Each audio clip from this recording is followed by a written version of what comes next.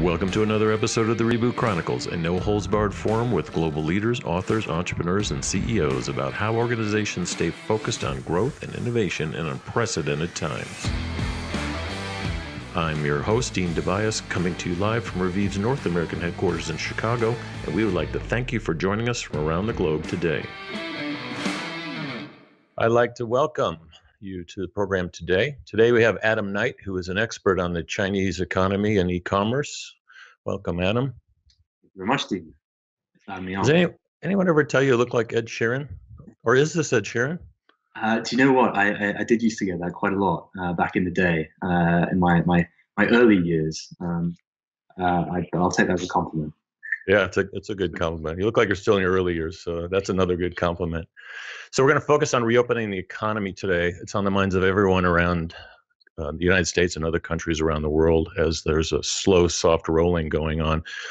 But specifically, what can we learn from China? So some interesting stats out of what's going on. The economy has definitely turned back on in China. 99% of the businesses are open. 100% of the malls and shopping centers open. The hotels and airports are running at about 80% capacity, which is amazing. And the most important stat for those of you who are caffeine enthusiasts, Starbucks has now reopened 90% of their 4,200 stores in China. Revenge shopping, which Adam will talk about, is coming on strong there. One single Hermes store sold $2.7 million in merchandise in one day, and beauty salon transactions are up over 7 times, which is fascinating as well. We're going to talk about that on Friday with Cody. So if we look at some of the other data that we're seeing in China from our friends at McKinsey, we always look at consumer confidence data, which is more opt-in data, but it's very telling. And unlike some other countries around the world, the Chinese kind of recovery post-COVID-19 optimism is really high. We're seeing that they are much more optimistic than other countries. So we're going to talk about that as well. And then finally, on the consumer confidence front, we also look at household spending and what's going on there. So surprisingly, both in all around China, you're seeing consumers that believe their income is actually going to increase, and definitely their spending is going to be increasing as well. About average of about 30% is on the trend up in those numbers. So interesting numbers coming out of China. Adam, can you maybe jump in here and give us some context? But start out, first of all, is like, what is Tong? You're the CEO of a pretty big group that only focuses on China. And why did you focus or decide to focus your company only on China? It's a good question, one that I've been asked many, many times. I guess the short answer to that is, why wouldn't you focus on China, right? It's a big enough country, huge retail market, and I think we'll get into some of the numbers a bit later on. But from an e-commerce and digital perspective, I don't think there's any market more exciting, more competitive, and therefore more in need of an agency that focuses on services that help businesses get into that market than China. My own background is in China, in Chinese studies. I studied Chinese at university, but used to live out in Beijing. Based in London at the moment. I'm one of the co-founders of the business. Been going just over 6 years, and we describe ourselves as a social commerce agency. And what that means is that everything that we do sits at that kind of crucial intersection between entertainment, so social media, content, videos, influencer marketing, and how that interacts with e-commerce predominantly. So we've been working with dozens of brands over the years to kind of get into China and scale up there. Yes. So I guess I know why you're in that market. So it's projected by 2021, it'll be the largest consumer market in the world, almost $6 trillion of spend going on there at that time, surpassing the United States. And e-commerce is about a $2 trillion business in terms of online. So tremendous opportunities there for brands to come into the country. But let's go back to some of the numbers that I rattled off. Give us your perspectives on those numbers. Were very compelling. China is very different from other countries, especially free market economies and such. But what can we learn from that, if anything? Yeah, absolutely. The numbers that we're seeing coming out of China tell, on the whole, a pretty positive story in terms of this bounce back off the back of COVID-19. There are, of course, some discrepancies there, and it's not a completely rosy picture.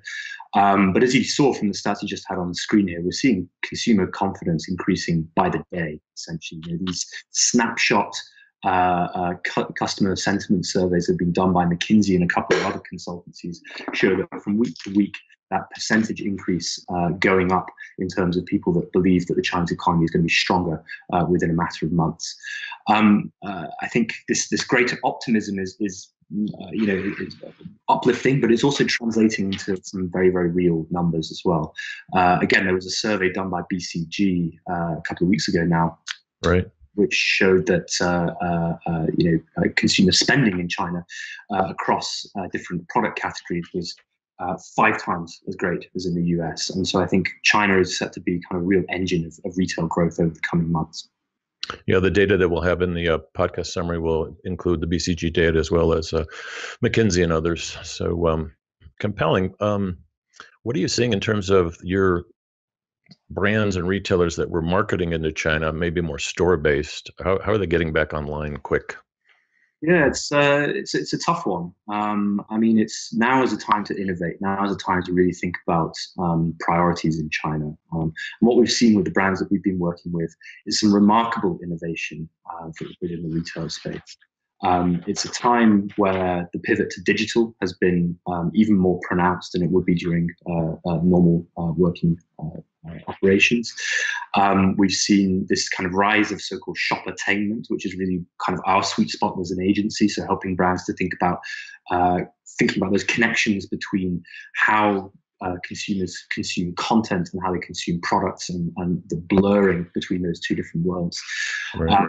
Businesses have thought about entirely different business models and ways of getting product into consumers' hands that they in peacetime wouldn't necessarily have considered, but under the circumstances are kind of forced into those positions.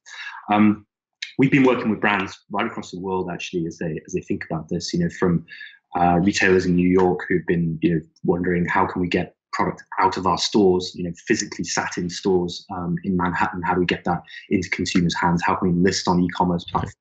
How can we drive awareness? We're doing the same thing here in Europe, Paris, Milan, London. Trying times, but a lot of opportunities as well, I think. Yeah, it's interesting that there's the data we're seeing on Revive through a lot of the AI analytics and selfie analysis is consumer usage is way up. Investigating new products and services and recommendations of products into shopping carts is up during the the big shutdowns around the world. But at the same time, you look at a country like China, about 44% of their total commerce is online, and in the United States, big opportunity because only about 11%, according to the latest study, of total commerce is online. Some people will argue with that number that it's higher, but if you look at the entire economy, so we think at Revive that the whole pandemic and shutdown has totally changed the way people look in terms of digital, and even the baby boomer kind of laggard populations that weren't using digital as much are spiking big time. I mean, they're using Zoom for gosh sakes, something they never heard of. But we think it's a massive opportunity in the States that omnichannel is finally coming online, and maybe even catch up with China. I think we could get up to the same online percentages of shopping, which is good for retailers and brands. Yeah, potentially. I think it's, China, as you kind of pointed out, China really is the world leader when it comes to online shopping. They've got it down to a T. And there are a couple of kind of structural reasons for that. And, the development of the kind of digital economy there has supercharged wider economic growth over the last decade at least. But, during this crisis, a lot of brands that, even in China, were kind of slightly hesitant about jumping full force into the digital opportunity, have started to rethink the way that they do things. Some really big names, Louis Vuitton, for example. This is, and Prada. These are big international luxury brands that usually would turn their noses up at the idea of live streaming or working with influencers and bloggers. But they've just been forced into that corner, whether they like it or not, and face up to the reality that this is just how shopping is going to be done. And so Louis Vuitton did their very first live stream on a platform called Little Red Book just a few weeks ago. Massive success, significant revenue driven from it. Prada, same thing. They work with influencers for the first time in China, a rapper of all people, to help promote some of their products. Absolutely. So and I think it's about a $60 billion market for beauty products over there as well. So there's lots of room for the big brands that you've mentioned, as well as the indie brands. We've had a few indie brands on the Reboot Chronicles. Kind of give them a shout to kind of reach the market. How do you help them get into China? Um, so, for instance, is Tmall kind of your biggest avenue, or are there other creative things they can do? And then we'll follow up and talk about some lessons. What can we learn here about opening up stores and things? Absolutely. Beauty is a massive category in China. It's huge industry, a lot of competition, increasingly not just from foreign brands like Western brands, but also a lot of K beauty from Korea, J beauty from Japan, and a lot of domestic players these days as well. High quality products at low price. Right. Getting into the market is very competitive, but at the same time, it's never been simpler from a kind of barrier to entry perspective. It's interesting when you look at Chinese e-commerce, the way that people shop. Certainly here in Europe, and I dare say for the US as well. Yes, we have big platforms like of Amazon and what have you, but actually a lot of consumers here, and me personally, if I want to buy a product from a brand, I tend to go to that website and I'll buy it from that website. But in China, it's kind of the inverse. Most e-commerce is only done through big platforms like Tmall that you mentioned. So Tmall has about a 55-60% market share of B2C e-commerce in China. By far and away the biggest player, and one of the many platforms that we partner with to help brands get into the market. However, on Tmall, yes, you get the big numbers, you get the hundreds of millions of monthly active users. But it's an increasingly difficult space to not only get listed on in the first place, but also to be seen and to actually gain any traction. So for the kind of indie brands that you were mentioning, actually, there are a whole number of much more niche, much more targeted, a much lower barrier to entry platforms that brands should be thinking about. Particularly within the beauty space, there's one platform I just mentioned a minute ago called Little Red Book, Right. which is a kind of like, I guess you can think of it as a kind of an amalgam of Instagram meets Pinterest meets Amazon. So Instagram in the style of content, very influencer driven, very image heavy. Pinterest is that you kind of gather together different Amazon in its transactions. This has become the go-to platform for beauty and fashion brands in particular, predominantly because of its demographic. It's 88% female. It's about 60% wealthy, so tier one cities, Beijing, Shanghai, so on and so forth. And it's about 60-70% under the age of 30. So basically, if you want young, wealthy women, it's the platform to go to. That's an amazing one. What we've noticed in some of the early data during the shutdown is as people are moving to online and trying out new products and services in beauty and other categories, that they're actually switching brands. They're switching brands, they're switching retailers. Retailers has something to do with what's open essentially in the States, because there's a lot of pickup services going on, and some stores like Walgreens and CVS and Walmart and Target are allowed to stay open. But we're seeing a lot of switching going online. They've had time to explore. They've had time to take selfies and do a lot of skin analysis, for instance. So let's just talk about that. I think that's an opportunity in the States for all types of brands to gain share. What's loyalty like with the Chinese shopper? Are they very fickle? Because we're seeing that now happening in the States. Absolutely. I mean, it's a really interesting question, because if you look at comparative surveys, the Chinese consumer has always been much less sticky, much less loyal than their international Right. colleagues. And I think there are a few different reasons for that. It's partly just because you haven't got the decades and decades of consumerism that our economies are built on here outside of China. And I think it's also a kind of, without getting too kind of culturally feministic here, it's also there's something about authority as well. There's a kind of an innate sense, particularly among younger Chinese consumers, that I don't necessarily want to just do what I'm told and what I'm kind of spoon-fed from an advertising perspective, but I really do take the time to explore, to sort of seek out those multiple touch points and to educate myself about the brands that I'm interested in. So what you see is that is a very distinct generational divide. Younger consumers, the so-called 80 or after 80, they're called in Chinese, or after 90, so those born in the 80s or 90s, who they need more marketing touch points.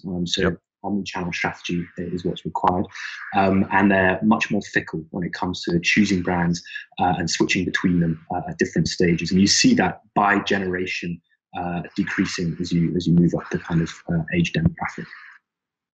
And if you look at some of that data, it was almost too optimistic, but that's why I thought I'd open up the episode with that. So in many countries, there's not guaranteed employment. So in Europe and in the UK and the States, the confidence level about, hey, I think my income's rising, I think I'm going to spend more. I'm not sure we're going to see that. Very different. So what are some good lessons that we can see from China, knowing that few of them are probably not as relevant in a controlled economy, so to speak? It's a good point, and I think the numbers that we've been talking about do tend to paint quite a rosy picture. And there are, of course, there's a lot of heartache in China as well. There's some pretty bleak examples of brands that are not doing great. Especially if you zero in on certain provinces. That data was globally for the whole country. Yeah, absolutely. Hubei province, which is where all this kicked off, Right. has been hit very hard.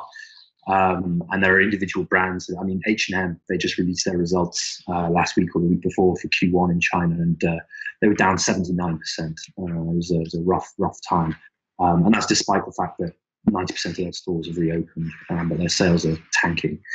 In terms of what lessons can we draw here, I think, as I said at the beginning, I think that it's been a real time for brands to think about what really defines them, and how is it that they're delivering their product or their service into the hands of consumers.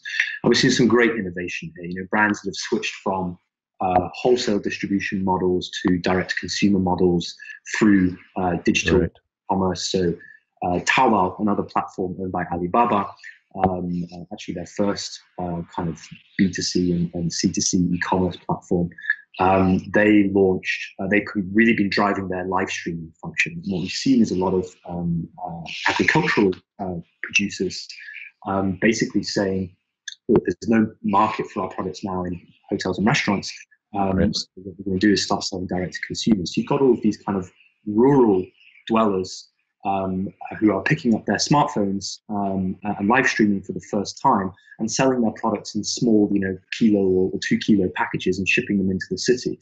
And that's been a remarkable phenomenon. We've seen, just here in the UK, I've seen a few companies starting to experiment. Some fishermen off the south coast who've been selling products into, I've had fish delivered to my flat here, fresh, the boat from a couple of 100 kilometers away, through live streaming as well. So there's, you do start to see this seeping out into the wider world.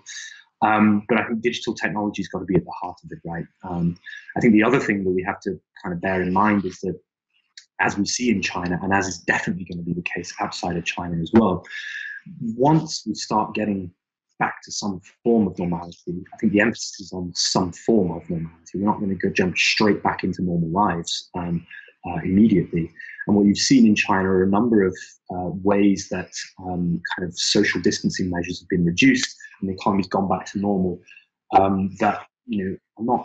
It's not business as usual. Things like food delivery services, for example, in China, where as your Uber Eats or your Deliveroo rider is on its way, you can see a little icon floating above their head that tells you what their body temperature is, so that you can check them. They've not got the flu, not got coronavirus.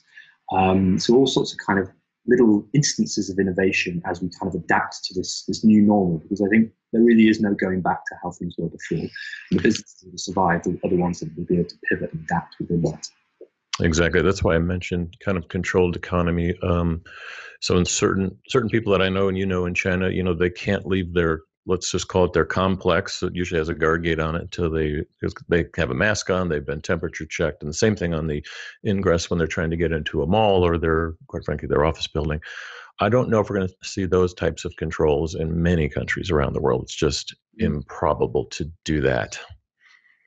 Yeah, it's absolutely. I mean, there's with face masks, there's a much more ingrained culture of wearing them out in not only China but East Asia more generally.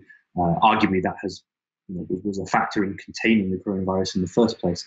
There have been some quite strict measures going on in China, some warranted and necessary, and I think many countries would do well to observe and mimic. Some not so much. Some pretty awful cases, particularly in the south of China, where there's a large African community, African migrants working in Guangzhou in particular. A lot of pretty nasty cases of racism and xenophobia, as not just African migrants, but American migrants as well have been forced out of their homes, forced onto the streets. Signs up in McDonald's restaurants saying, no black people. Pretty awful. I mean, not very awful stuff. And so the measures that the Chinese government and some Chinese businesses have taken have varied in terms of efficacy and whether they were really needed in the first place. Yeah, the word draconian comes to mind. You have people over there. How are you doing business right now? Yeah, or maybe not right now, but weeks ago. It's again, we've been adjusting. I think we were quick to allow people to work from home before we were kind of mandated to do so. That took some getting used to, but we use a variety. We use the same tools that everybody uses, and that was easy enough. And we're a service provider, so we didn't need to physically all be in one place. I think the most difficult, but also the most important thing over the last few months, as we've been working through this, both in China and now here as well, has been maintaining a sense of kind of cohesion whilst not physically being in the same place, and keeping an eye out for people's mental health as well. Particularly when we have, say, Chinese nationals that are working with us here. These are people who are thousands of miles away from home. They've got no support network here other than their colleagues and friends in the office, who are suddenly kind of isolated, and it's tough to be away from family in particular, especially when, and this is something we've dealt with quite a lot, family members have been calling up Chinese team members here and asking them to return home because the news in China is painting such a bleak picture of the coronavirus response here when put in comparison with how China dealt with it. Again, not totally unfair, but there is certainly a slightly propagandistic element to it as well. Right. You mentioned a kind of a rush to online. What Revive has been seeing is a lot of the brands and retailers who were evaluating rolling out selfie technology, actually accelerating that quickly, coming back and saying, how do we get this up sooner into the summer rather than the methodical fall launches, and obviously moving more to online than in-store, knowing that the in-store will, at least in this country, come on slower, we think, than definitely China did. Are you seeing a big rush to digital? I'm using the word digital as kind of old, but it's amazing how many are still, the percentage of the revenues still are lagging in terms of in-store versus digital. What we've seen is similar to that, not so much a rush to digital, given that I think most of the businesses we're dealing with are already pretty invested there, but a lot of, even within the digital space, a kind of rush towards quick and easy wins, essentially. Everybody's hurting. Retail sales here have just evaporated overnight. Everyone's looking for quick fix ways of getting product into people's hands.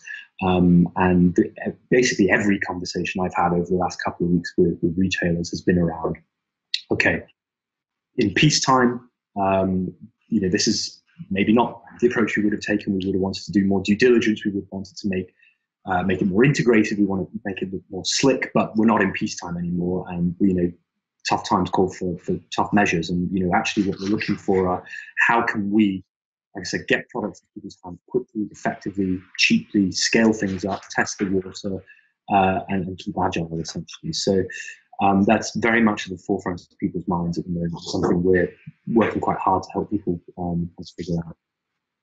Yeah, I bet. In terms of the UK market itself, how do you think the confidence level is there, kind of bringing stores back online in the States, state by state? They're starting to open up the economy. Yeah. Some mayors do not agree with the governors. A lot of fighting going on. It's normal stuff in a democracy. But what's the plan over there? Yeah, I think there's definitely an element of the unknown in the UK at the moment. The government's been quite tight-lipped about their so-called exit strategy. There's been quite a lot of pressure coming from opposition parties and from the media for the government to open up that conversation a little bit more, but so far they've resisted. So at the moment, we actually just have no idea what the plan is. We've got this kind of rolling lockdown where every 3 weeks the government announces whether they're going to extend it or whether, what measures they're going to take. That expires, I think, next week, the end of next week. So we should have some more clarity by then. I think the idea is that, just as I was just describing just before, you know, it's not black and white. We're not going to switch from lockdown to not lockdown. There's going to be some form of social distancing until at least the end of this calendar year. And what that means from a retail perspective is, of course, that you need to start start bearing this in mind. If you work in hospitality, you're a restaurant. I mean, this is catastrophic. I mean, if you have to suddenly space all of your tables 6 feet apart, Right. and you go down to 50% capacity or 30% capacity, that's just a business model that doesn't work anymore. From a retail perspective, it's things like, again, copying what's going on in China, things like bring your own devices. If you're going into a McDonald's and you have one of these digital screens where you order, who wants to touch that now, right? You Exactly. need some kind of native app where people can download that, they can plug it in on their own phone without having to touch anything. And that contactless retail is something that has been developing in China for a little while now. Was accelerated by this whole crisis. And I think a lot of brands now here are going to start copying some of the technology that's being used over there. We are seeing that in store behavior around the world. We know as they come back into the stores that there's going to be a whole new focus on safety and hygiene. And so use your own device. UIOD is huge. And with like selfie technology and analytics and what Revive powers, they're very agnostic. They'll do, a touch screen, a mirror. But what the trend has been before this was, I just want to use my own device. I feel more comfortable with it. I can take it home and actually keep using it and have a relationship with the retailer because I'm using it and sending them information. We think that's going to just accelerate big time. People are going to be, at least for the next year, not wanting to touch everything in the store anymore. And a lot of, as you would say, wartime economic plans just still work out. It's like you can still run a shop or a store, but the overall P&L is going to be just reshaped, but the consumer is going to drive a lot of what I'm willing to do, what I'm not willing to do, and that's I think we're in agreement there that's why the old word of called omni-channel is going to continue to spiral up. And omni-channel versus just e-commerce is important because it's like when I come into a store and I go back and I'm at home, I still have a relationship with this brand or this retailer. Probably not as much in China. I know that there it's heavy online, or they like to shop. But in the States, we think there's going to be more blending going on, probably in Europe too. Absolutely. And I think another thing is that you'll start to see, again, similar to what we've had in China for a few years now, is this kind of platformatization. Who wants to, if you're walking down the high street, who wants to download an app for every single retailer along there? Exactly. You actually what you want is one app that each of those retailers has a space within. Of course, you see that in China with the likes of WeChat, which is, really is one app to rule them all. You can all singing, all dancing, literally everything on one application. 50% of all time on smartphones is done just on one app, just on WeChat. It's crazy. And I think it's the stuff of dreams for the likes of Facebook, and they have tried to copy innumerable functions from WeChat, some more successfully than others. Right. And the retail, the company, the tech company that can nail that, I think is gonna do well for themselves. And I think some brands and retailers would argue with your statement there. You look at someone like an Ulta Beauty. There's such a loyal audience there. They want to use the app. They want to use it when they're not in the stores, and use that as a connection back to the kind of in-person high touch model that they have. So really, Adam, we really appreciate having you on the episode here. Any concluding thoughts for our audience? I guess it's I think from a kind of motivational perspective, I think last time around this happened, 2003 SARS. There were two Chinese retailers, relatively unknown at the time. One was called Alibaba, one was called JD, Jingdong. Right. And at the time, Alibaba was just a B2B wholesaler. JD didn't even have a website; they were a physical retailer, and they used that opportunity to really kind of fundamentally change what they did as a business. Alibaba launched Taobao, JD launched JD.com, and now those two companies are the third and fourth largest internet companies in the world, behind Amazon and Google. And it was a direct result of the innovations they took during those times of adversity. So it's a slightly cheesy message, and obviously not everybody can replicate to that scale. But I think there's something there. I think the businesses that can really make use of this opportunity are the ones that are going to thrive over the years to come. Yep, have to agree with you there. I want to thank everybody for joining us. Join us again on Friday. We're going to have Cody on, the $9 billion brand that is going to talk to us a little bit about how they've been helping their partners through the crisis and their plans to reopen the economy as it rolls around the world, specifically in professional services business. Thanks, Adam. Appreciate you coming on. All right. Bye, guys. Cheers.